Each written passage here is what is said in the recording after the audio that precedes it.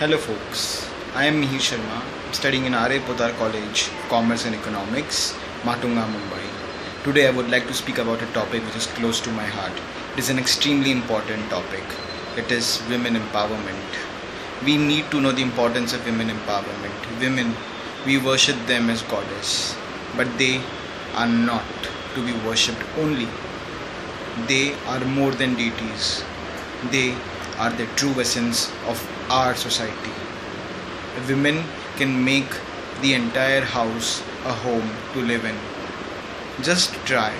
If you go home and you do not find your mother or any female person whom you are dependent upon, what will be your situation?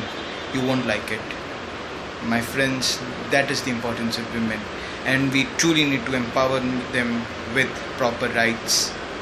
We need to make sure that their needs are fulfilled. We need to make sure that they are not harassed in this ruthless society. It's time we realize that gender discrimination is a thing of the past. Think about it.